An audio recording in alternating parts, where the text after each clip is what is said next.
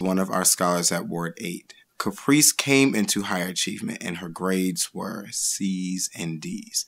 Now, Caprice has some selective attitudinal issues. However, she's a very intelligent young lady, and it doesn't take time to figure that out. And what I believe Caprice's problem was, she was looking at what everyone in her classroom was doing. She was looking at what was going around in her community, and she thought, well, if nobody else is going to put forth their best effort, why should I? However, when she came to higher achievement, I think she saw hope for one of the first times. She's never vocalized this, but it's something that I see just in the ways her attitude has changed towards academics. Her academic behaviors have done a 180. And where Caprice was at D's and C's, after maybe second quarter, she had A's and B's. And they have stayed consistently A's and B's up until this point in time.